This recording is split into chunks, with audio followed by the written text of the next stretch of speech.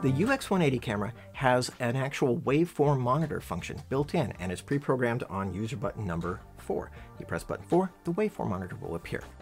If you don't know how to read a waveform monitor, it can be pretty intimidating, and it's like, what is this, and what am I supposed to do with it? Well, hopefully this video will teach you a little bit about how to read a waveform monitor and to know what it's telling you about your exposure so you can get even better exposure than you ever did before. Now, monitoring exposure, typically we would use the zebras. Hopefully you're familiar with the zebras. And the zebras, they show up on the screen covering up any object that is above a certain level of brightness. So a simple example, let's say something white is on the screen, like a cloud, and you set your zebras at 90. Well, it's likely on a good exposure that the zebras will not show up anywhere on the screen except on the cloud. So the brightness ranges from pitch black at 0 all the way up to pure pristine white at 100, or well, really technically 105, but we're just going to call the limit 100, okay? So a white cloud might be in that top range, 90%.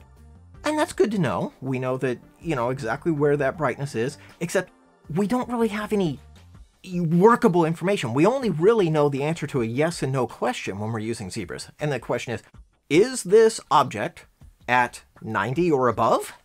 Yes, zebras will be displayed on it. No zebras. That's all you really know about it. So if you're using the zebras to just check for clipping or something to make sure nothing ever gets up to 100, then that's a valid use for them. But what the waveform monitor is, it's like everything zebras are times 1,000,000.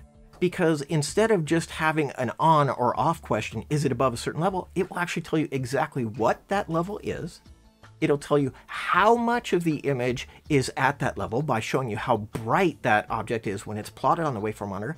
And also on a left to right parameter, it will actually plot out what the relative brightness is. So let's turn on the waveform monitor and we'll give you some examples. First, we're going to point at a grayscale chart, because this is probably the easiest way to understand what the waveform monitor is doing. We have a range of black to white bars, and if you look at the waveform monitor, you can see that there's a solid line representing the brightness of each bar. So we have maybe a line at 10 IRE. Remember, black is 0, white is, we're calling it 100. So maybe we have a bar at 10, a bar at 20, a bar at 30, a bar at 40, and you'll see on the waveform monitor, it gets higher. Now, the waveform monitor, unfortunately, is not marked as to exactly what each line means, but I can tell you the solid line here at the bottom is 0. The solid line in the middle is 50. The solid line at the top is 100. The dashed lines represent 10 IRE increments. So you have a solid line for 0, then you have a dashed line at 10, 20, 30, and 40, a solid line at 50, dashed line at 60, 70, 80, and 90, solid line at 100. So now that you know that, it would be nice if it was pre-printed on the screen so you didn't have to remember this, but now that you know that, you'll be able to tell instantly what video level on our scale of 0 to 100 everything is at. Now, knowing the brightness is one thing, but knowing where it is another. So watch as we pan the camera back and forth, you'll see that the brightness bars move on the screen. That's letting you know, left to right, that the camera is plotting out that brightness. So you know pretty much as you see an object move through the screen, you also see it move through the waveform monitor, so you'll know what it is you're looking at. So because we're looking at a solid colored object, this gray bar, it's drawing a line. There's nothing varying in brightness. That bar vertically up and down the screen, that bar is all the same brightness. So the waveform monitor plots that brightness level, whether it's 20 IRE or 30 IRE, it continuously plots across the screen that it's all at that same level. What happens when you have something that's not all the same level? Well, then you'll get a variety, you'll get a big sweep of values plotted there. So let's look at a test chart that's a real-life simulation. This is a DSC Labs Campbell's chart. And this chart is for girls of varying skin tones and a beach and clouds. So we have a wide variety represented. Let's look at what the waveform monitor looks like there. And you can see there's a huge sweeping range. Now, again, as we pan across, we can see that it moves. The waveform monitor changes across the image, so we can kind of pick out where some objects are. But you'll see that, for example, where the clouds are, look up here on the waveform monitor, and at the very, very top, there's a big, thick, heavy white line because there's a lot of white there, and that's showing us the peak value of what those clouds are. Now let's look at a skin tone. For example, on the Caucasian girl, these skin tones range up to 70, 75, maybe 80 IRE. So we can see this area of the screen, this area of the waveform monitor is showing us those skin tones. So now we're going to drop the iris, and you'll see what happens. And we're going to underexpose this image. We're going to underexpose by 2 f-stops. And you see that the range has compressed dramatically. The clouds are no longer hitting up around 90 or 100 where we actually want them to be. They're way down. Just at a glance, I can tell, and you with a little bit of experience will be able to tell, there's something wrong with this image. You know, we should be seeing a full, thick, broad display of waveform values that are showing us that we're using the full dynamic range of the camera. Instead, we're seeing a very compressed, shrunk down image. That's no good. That's not what you want. So here we're going to adjust the exposure.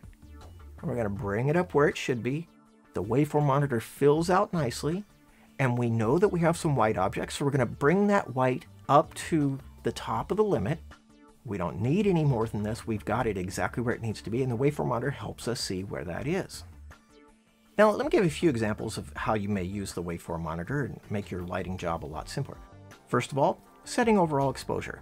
You can set the exposure by looking at the overall waveform, or maybe if you have access to a bar chart like this, you know, any DSC Labs chart has the bars arranged such that when you show it on a waveform monitor, it'll look like an X. All you have to do is put the chart in the lighting that you're going to be using and open the iris up until it makes a nice X and nothing is clipping off the top or bottom, and then you're going to have pretty good exposure. Or another thing you can do with it, which I find extremely helpful, is that you can use it to check for the evenness of your lighting, especially on something like a green screen. Here, let's show you on a white card how simple it is to see. We're going to light from one side, so it's lighter on the left and darker on the right, just with a normal fall off of the light. When you look at it on the waveform monitor, it's obvious what you're seeing. The whole line is angled downwards towards the right, so we know that it's getting darker on the right. So if we're going to use that for lighting a green screen, we know that we want the entire green screen to be as evenly lit as possible. So all you have to do is zoom out, get a frame of the full green screen, and then look at the waveform. What does it tell you? If you see a bunch of bumps and peaks and valleys across there, then you know that your lighting is not even. Also, the thickness of the line, what you really want to see is a thin, razor-thin line running perfectly level across the green screen. That would be the most perfect green screen lighting you could ever hope for. If the line is not perfectly thin, if it's getting a little thicker, that means that the lighting level is not even at that spot. It means that there's some lighter and some darker shades, and that's why it's plotting the pixels higher and lower on the graph. Okay, so the thinner the line, the more perfectly the light is bouncing off of that green screen at every position. The thicker the line, that means that your lighting might be uneven. If you're actually seeing a peak or a valley, that means that you definitely have either a hot spot or a shadow on the screen at that point. So you can see that using a waveform monitor to set your green screen lighting can make it just, so much easier to get really even lighting. Now hopefully you can see how simple it can be to use a waveform monitor to at least get some basic information.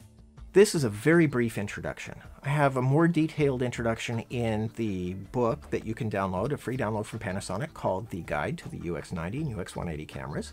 Of course, the waveform monitor is only available in the UX180, but the guide covers both. So be sure to download your copy of that and check that out. And there's extensive information if you want to learn more and more about waveform and vector scope monitors. The internet is your friend, as it is with so many subjects. But hopefully this introduction and through the guide that you can download, this will get you started and help you to understand how to use the waveform and how to use it to get better exposure in your projects. Thanks for watching.